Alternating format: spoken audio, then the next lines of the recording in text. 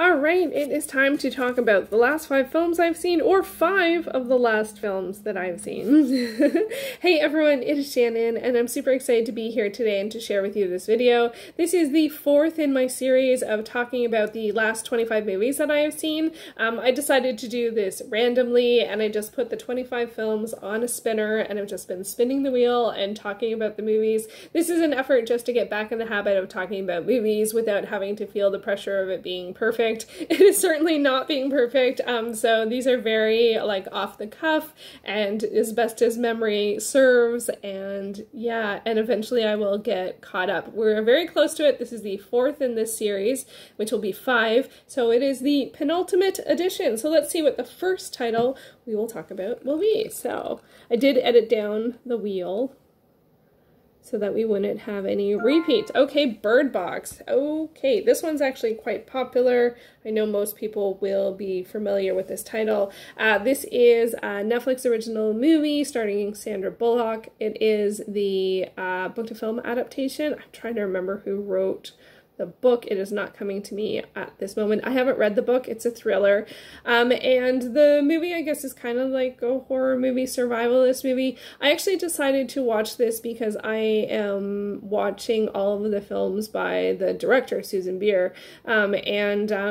This is directed by her. She did After the Wedding, and like the original After the Wedding, there was a remake, Brothers, she directed The Night Manager. She directed this TV series, The Undoing, which I haven't seen yet.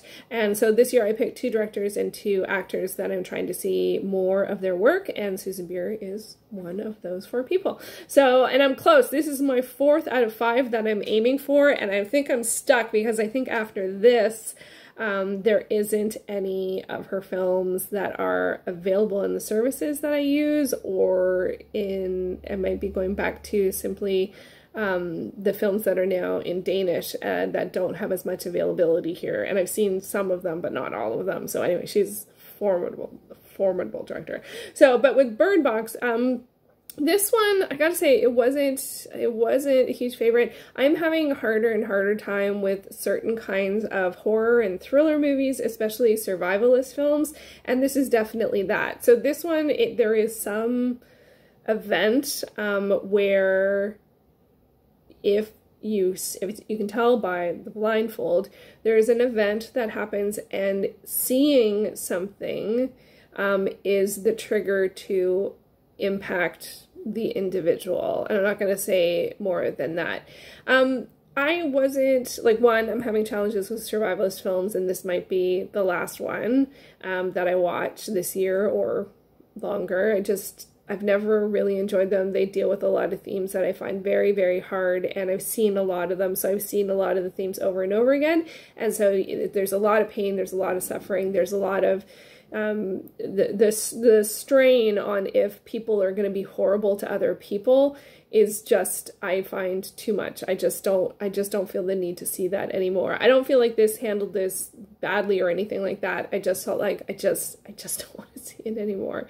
That being said, is it a good thriller? Yes. Is it a good movie? Yes. I wasn't a huge fan of the storytelling style and the fact that it goes back and forth in time, because that I find alleviates some pressure, you know, and I'm sure some people like that, or maybe don't even notice that, because like if you see something in the future, it influences how you interpret the current circumstance, and so that may, you know, and there can always be misdirection, but I don't know. Anyway, also wasn't a huge fan of the resolve in this one. That's probably more on the book. I thought it was incredibly, maybe I'll just say I wasn't a huge fan of it and just leave it there, because I don't want you to be spoilery in any way, shape, or form. I never like to talk about films in a spoilery way. So yeah, I wasn't a fan. Honestly, it was a bit of a downer that this ended up being sort of the last one I had access to, but also, you know, I left it to the end.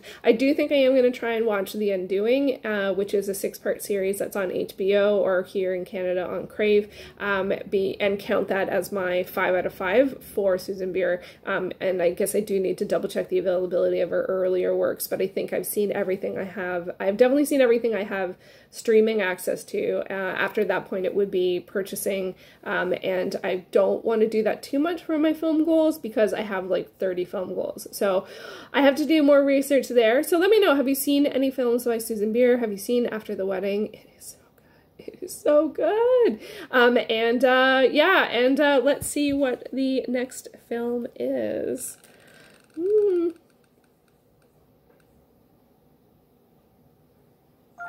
The Ape from 1940. Okay, so this is definitely, I'm pretty sure, yeah, this is one of the films that I watched from my 50 horror classics collection that I'm working my way through as one of my bonus goals for the year. It's a bonus goal because I feel like I've gotten enough value from the movies I've already seen, so I'm working through my owned unseen films, but that's a bonus because I've already got a lot from that. Okay, so this is from 1940 and it stars Boris Karloff, and this, I'm trying to remember the plot of this one. It does not have anything there. Yeah, I didn't have too much of a strong impression on this one. It does, if I remember correctly, feature, it's a sort of mad scientist-ish type of situation. He is a, if I'm remembering right, which I might not be, but I think he is a doctor who is trying to help.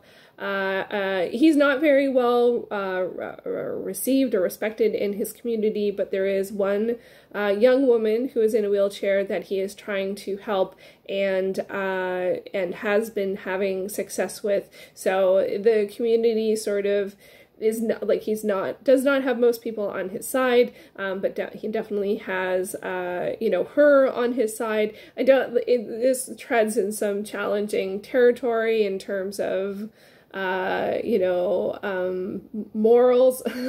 Yeah, but that's actually sort of kind of like the point. And then also there's a carnival near town and sightings of an ape and, you know, and attacks and things like this. So yeah, actually I guess I do remember this too well. I didn't have it, like, this was a little better than I expected, but then it also wasn't great. But it's also one of those horror movies that's a bit more of a drama and then has some like horror moments. So it was fine. I don't feel strongly about it sort of one way or the other. I thought it could be a lot worse than it was, to be honest. I was worried where it was going.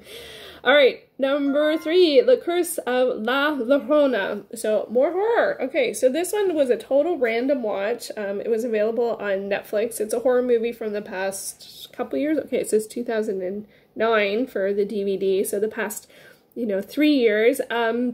This one sort of, it's kind of like based on a urban legend, kind of, and then follows, but it is historical. Like, they did set it, I think, in the 80s, which often I find horror movies are set in the 80s, in part for nostalgia, but I think also in terms of tech. I think people often want to have tech be not what it is now, right? Like, not you just pick up your cell phone kind of situation. But I actually thought it was done quite well. I like the woman who played the lead, who I can't remember, and it doesn't say here.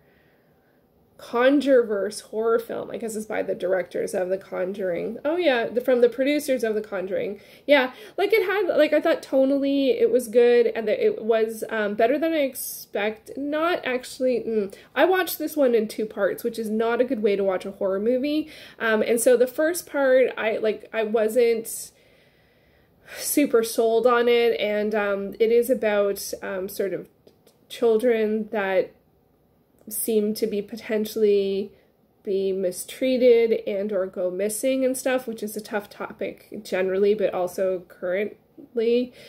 So that definitely impacted my viewing of it. And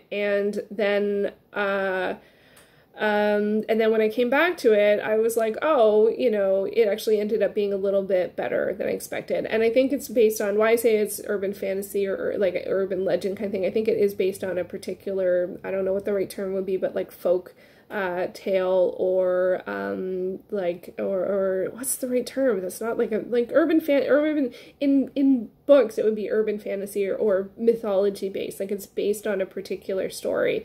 And so yeah, that is or legend, maybe urban legend, but not urban. So what's the right word? I'm not sure. Anyway, so this one for me was kind of like somewhere in the middle, like in terms of a horror movie, like, yeah, it was pretty good. The timing for watching it wasn't great for me. But it wasn't super good. Like, it wasn't as good as The Conjuring, but, you know, it was good, but it was a bit of a tough watch, and some of the things were like, you know, so I don't know. I guess I'm kind of in the middle on that one, and just have to chalk it up to the fact that the timing wasn't great. It wasn't so much on the movie, but in terms of horror movie, it was a pretty good horror movie. Not my favorite, but, you know, it was pretty good.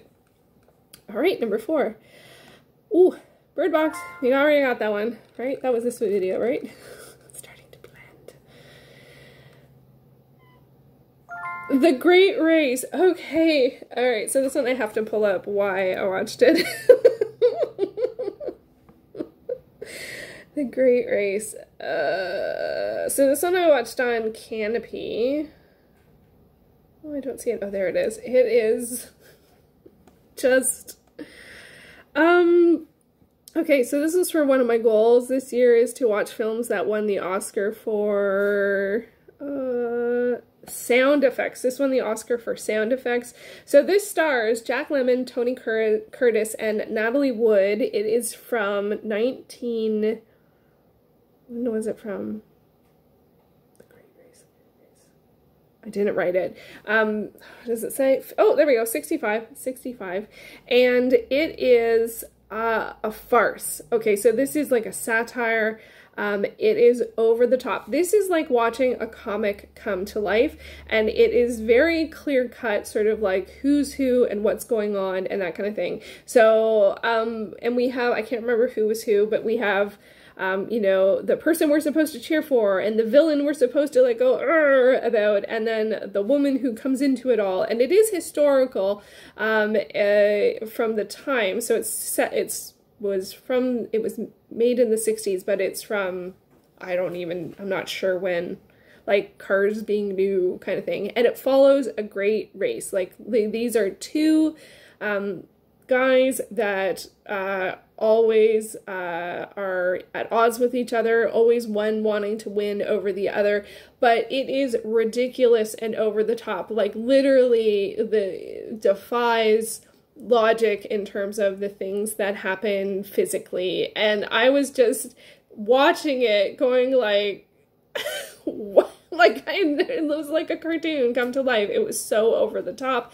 And I watched it. I was on Hoopla, and it was going to not be there anymore. I think this is actually one of the set that actually wasn't there anymore. I watched a whole bunch in a sort of week before they said they were going away, and this one actually did go away.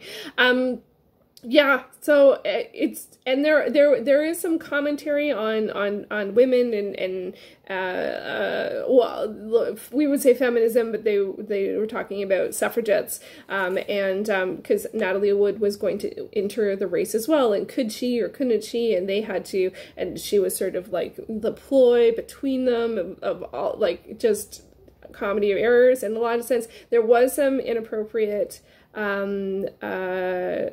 stuff in this one in terms of Indigenous peoples, though, so be forewarned for that. That was quite, in my opinion, very just, it is a comedy, but it went one direction. I'm like, okay, that's pretty bad, and then it went further, and then it went further, and I'm like, okay, just gotta stop. And it did, and it wasn't a huge part of it, but I was just no. So yeah, so it was an experience. It was a very strange film to watch with no context. But that's sometimes what happens when I watch things for goals, and it was long. It was 2.5 hours or maybe 3 hours, so it was also quite an ordeal. There were some pretty impressive moments, and the visuals are stunning, and some of the things that they did were extraordinary, and I'm not surprised that it won for sound effects. But yeah, so that was a bit of an unusual one. Wow, how I talked about 5? 1, 2... 3, 4, only 4. Wow, I do not have enough time. I'm gonna leave it here for now, and then I'll talk about 6 and the last one. So sorry, number 4 is going to have 4 films, but I don't want to have these videos be too long. Let me know, have you seen any of these movies? It was a very strange set. I actually have to say this might be the set where I didn't enjoy the movies very very much. So maybe that means that we have lots to look forward to with the final installment. So thank you so much for watching, and I will be back soon with another video. Take care.